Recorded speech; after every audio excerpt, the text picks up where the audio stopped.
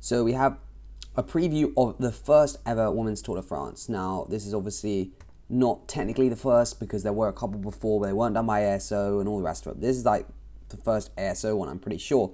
So stage one is normally what the women often only get, which was the lap around the Champs-Elysees. Again, you know, it's a sprint stage. Veebs will probably win it or someone like that. Chloe Hosking or the like. But yeah, I mean, it is what it is. There's not very much to say about it. Nothing's going to happen except a sprint. Stage 2 is, again, not crazy exciting. It looks like the finish might be uphill. Often on the ASO, they don't give too many details about, like, the very final kilometre. Let's see if they say, yeah, it just says, anyway, it's going to be a sprint, potentially, maybe uphill. So could suit different riders. Could be more of a punchy type of rider. Balsamo, world champ. Could be a shout. Never know. Anyway, this one again is into Epinay, which actually is where Alaphilippe won the stage. Read it. And it looks like an interesting stage. I quite like these ones where they have got like punchy finishes in the final. So it's like, is it going to be a sprint train? Especially with women's cycling where like there aren't as many huge sprint trains. So it means actually like if you're a punchy rider who can attack well in the final, like maybe Cassie Nieuwedoma, people who are good in the spring classics. Obviously Van der Breggen, I don't think it's racing next year. She retired, so it will open up a little bit. But yeah, 1K at 4.6% doesn't sound crazy, but it's enough to do some damage. 900 meters at 12%, that is good. That could definitely cause some damage. So this will be interesting.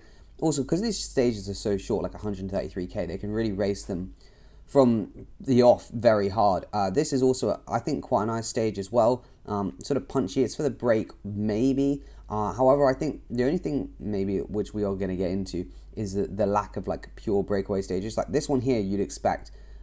If this was a men's race, I don't know who you'd expect, but I think with the women, because like there's not as many like teams who are really going to commit to like let a breakaway go, they want to win more stages. I reckon it probably could still be a strong, like if you're leading the GC, you might as well, you know what, I might just happen to have it.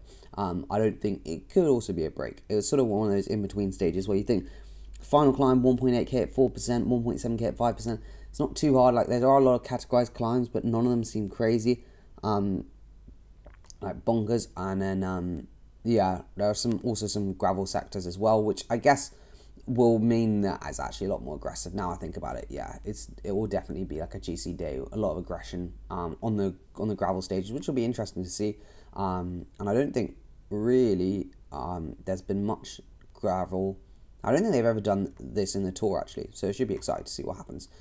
Stage 5, again, just sort of a pretty classic sprint stage. I can't imagine it not being a sprint stage. Long stage as well, 175k, which is always interesting. Always a lot of debates. Should women's stages be longer? I think, you know what, there's no point in making them longer unless you think it's going to add more, like, I don't know, unless you think, you know, that by having like a 200k stage, it will impact the race later, because often the 200k stages aren't interesting, but the thing is the effect is more interesting afterwards. So maybe they just need to experiment and see what happens and see if it's exciting or not. This stage again is like, I'd say a classic breakaway stage, really. But then at the same time, it's not that hilly. So if you're a sprinter, you could be like, could get over this.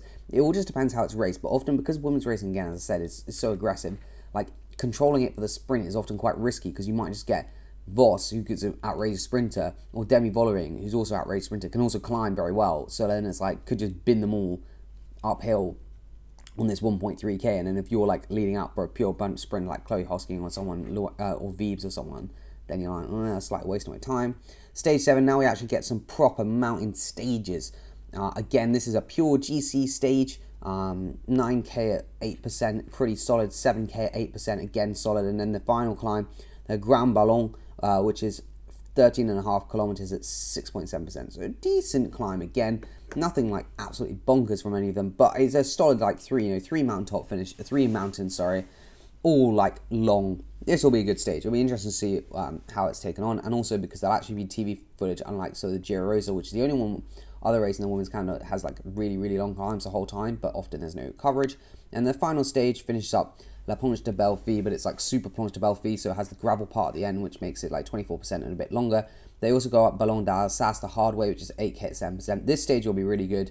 I think the only thing is you'll probably know who's going to win the stage by now. I can't imagine that anyone who's going to be in the GC lead will necessarily lose on Planche de Belleville, because, as I said before, it's proving the men's races, like it's quite irregular, but then at the same time there are some flat parts. So like what how do we think this ranks as the first, Tour de France Femmes?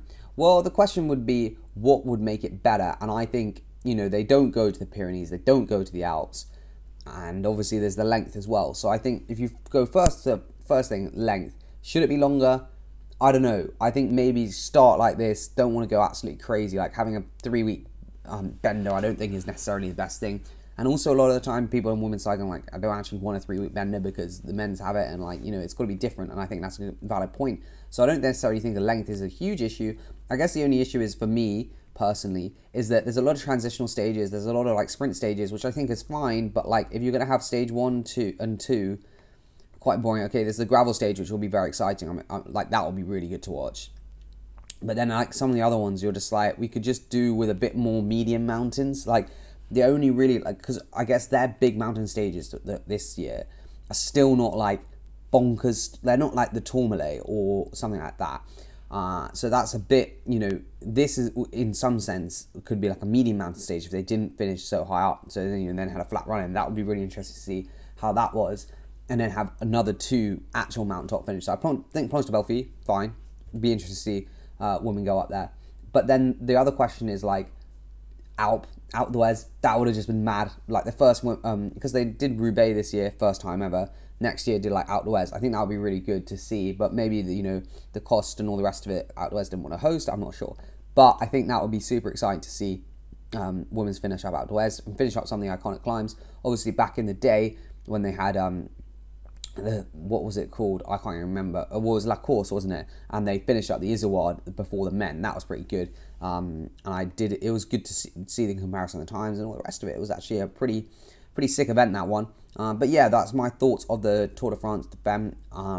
It's a pretty good race. I think gravel stage is definitely going to be my highlight.